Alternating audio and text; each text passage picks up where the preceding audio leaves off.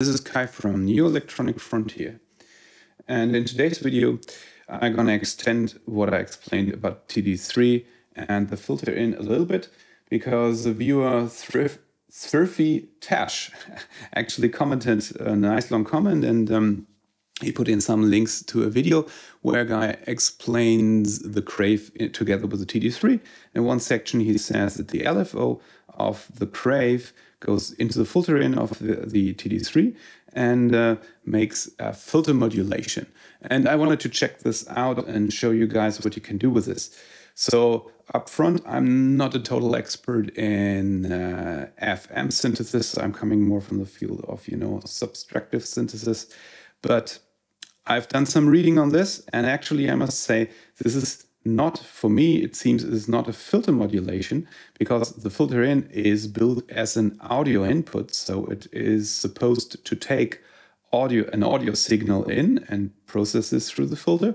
So there's actually no voltage control for the filter to control either the cutoff or the resonance, right? Which you would have in a modular system or in a semi-modular setup.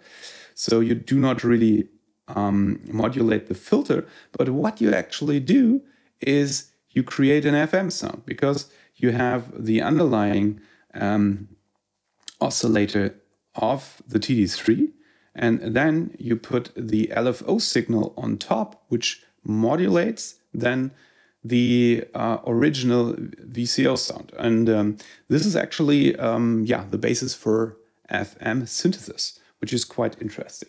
So I will show you sonic examples.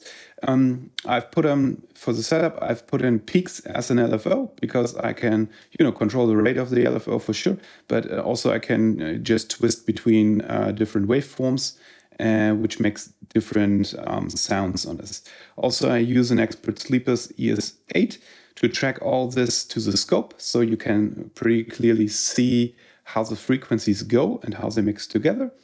And also to just grab the signal, I need to split cables here. And on the scope, you see the yellow line, which is the output here from the TD-3. The whole output, I cannot actually grab the only VCO output, because there's simply no jack for it. So I have to grab the whole output, so processed with the signal from the filter in. But on the bottom, you see the green line, which is actually the frequency of the LFO itself. So you can see how this stuff blends together. Okay, so now let's start. So without anything plugged in, I've chosen this simple pattern, which is pretty easy and straightforward, because it gives a good idea of how this all tunes in. So you can see with the scope, right, you can see here, so how it is. And now we put in the LFO. So now let's turn the knob and see where this goes.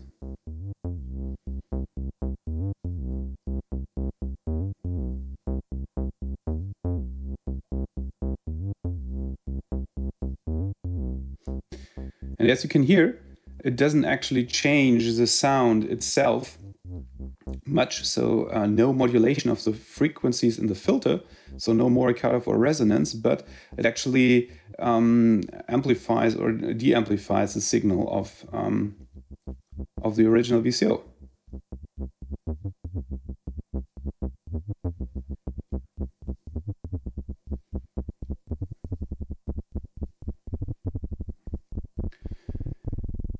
You see here, it's kind of hard to control actually here to get a good sound out of it.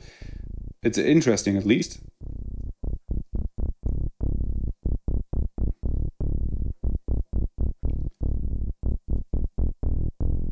And here you really see how the frequencies start to mix up.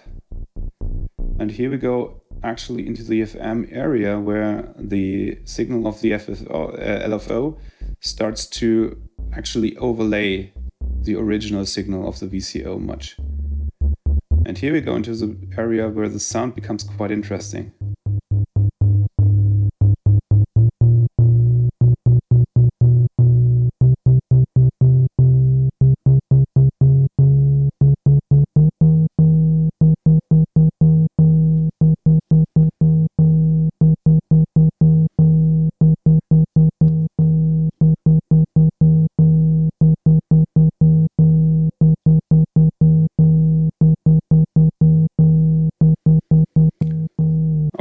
as you can see here. So this is how it goes with a sine wave. And now you can see you have just actually the gate trigger and waveforms look pretty much the same, right? Because the LFO overlays the original signal pretty much here. So it's really interesting. So dial back, original signal. So now let's change the waveform. So we came from a sine wave.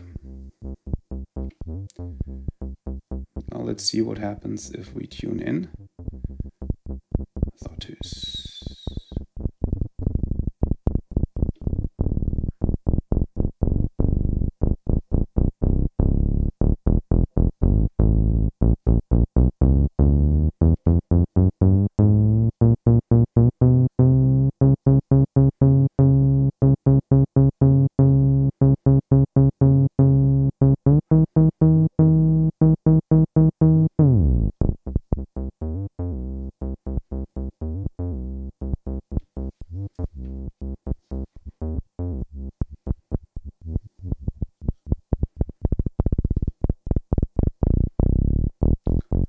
So, and let's move on. So now we have a pulse wave. So.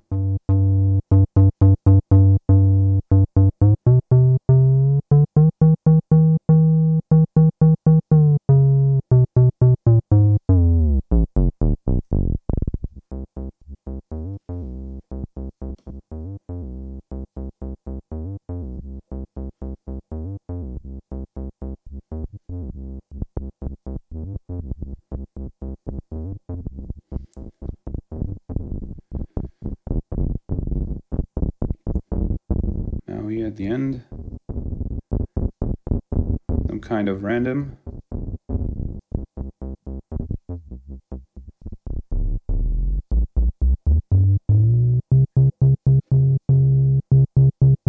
This is completely destroyed the signal. Coming back to the LFO.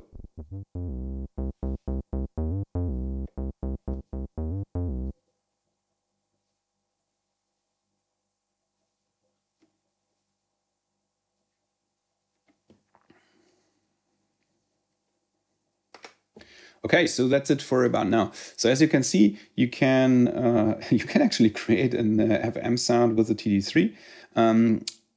Playing around with this for, like, let's say before the video for an hour, just trying out sounds and how it goes.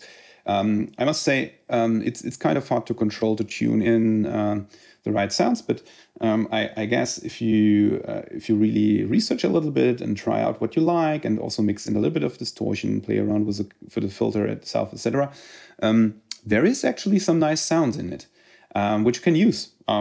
I think so. I will try to use this on some tracks. So yeah, but it's a pretty fun thing to do, to try out. And I just say, go for it. And if you have any other suggestions, any other ideas, or if I'm totally mistaken about FM synthesis here, just let me know in the comments. I'm happy to discuss with you here what else you can do with this little nice box. So thank you very much for today. That was Kai from New Electronic Frontier.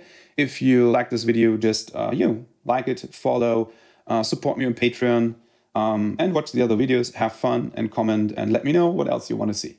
Bye bye.